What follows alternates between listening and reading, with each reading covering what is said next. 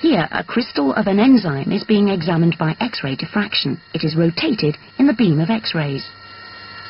X-rays scattered from it interfere with each other and produce a pattern of spots called a diffraction pattern.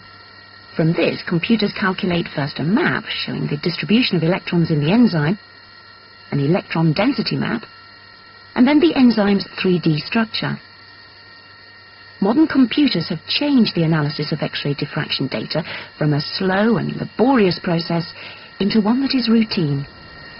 Computer software allows a structure to be viewed from any angle. It can be shown in different ways: ball and stick, space filling, and skeletal. Different elements are represented by colours: grey for carbon, red for oxygen, dark blue for nitrogen, and so on.